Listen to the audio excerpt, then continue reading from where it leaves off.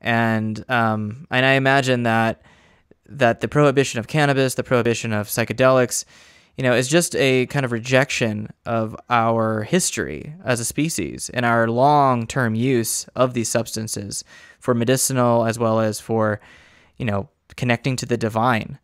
And so it's both frightening and also an encouraging time to be in, because I think that the research you're doing and your wife is doing is a part of what has been called the psychedelic renaissance.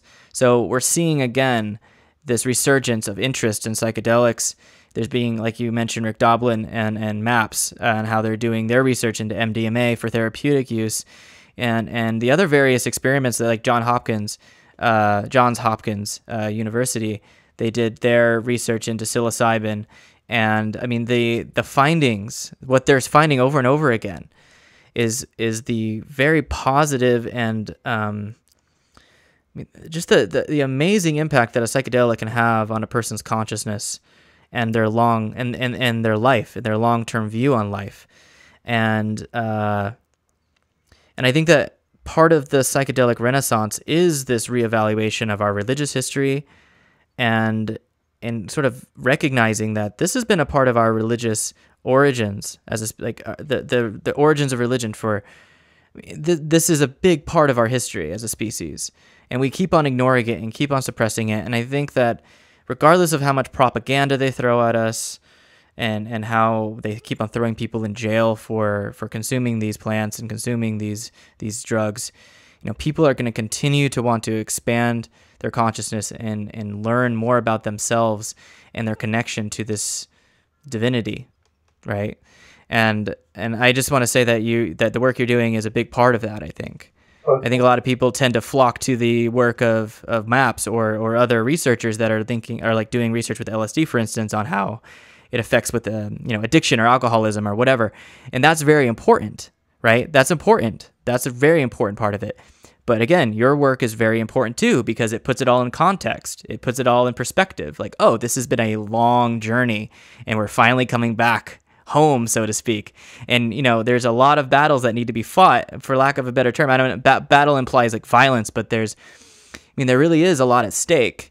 Because if you have someone like, say, Jeff Sessions as our attorney general, and he's like, I want to bring back the war on drugs. I want to reinstate all these stupid laws and this ridiculous propaganda campaign, and he's still living in this time where he thinks that worked. He thinks that was helping.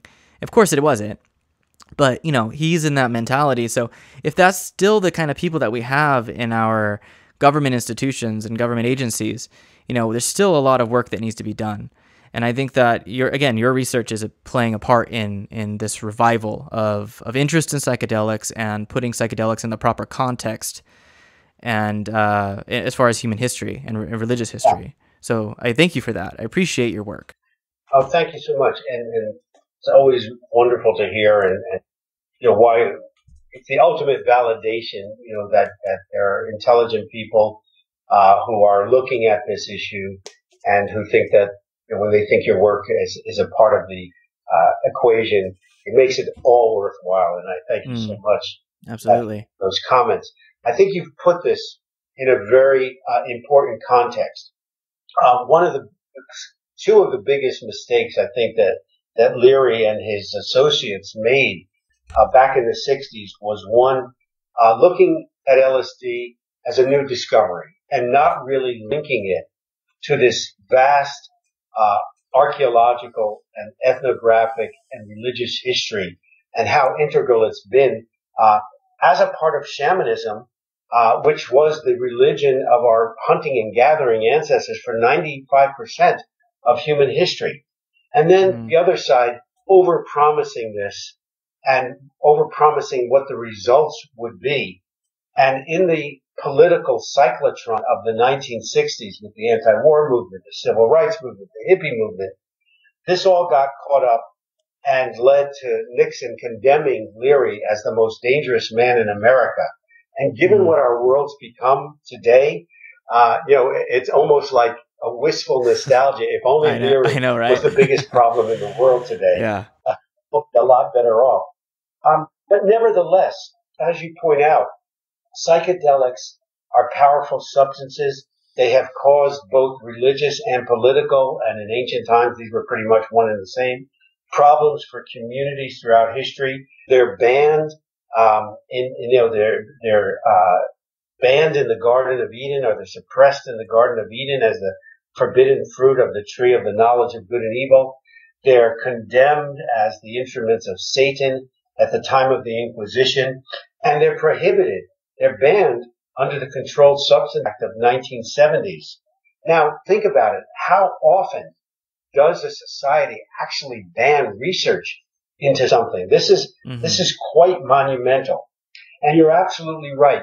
Fortunately, we are in the midst of what I believe is now an unstoppable psychedelic renaissance, and it's brought about by certainly Roland Griffiths at Johns Hopkins University, who's got over 300 peer-reviewed papers, publications, who lifted the veil and got approval for research on psychedelics with human subjects, because that's what was completely prohibited for nearly 30 years. The findings that Griffiths and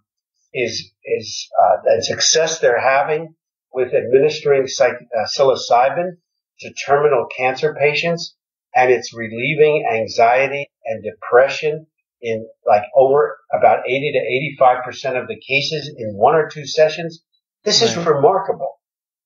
It's remarkable because of its speed, of its efficiency, and what it does to the person who's facing death. And Griffith says in one of his many interviews that when you see a person who's been so beaten down by a disease, after 1 or 2 sessions, gets enough vitality back to start comforting his own caregivers and telling them that everything is perfect, that everything is going to be all right, even we researchers have to stand back in awe.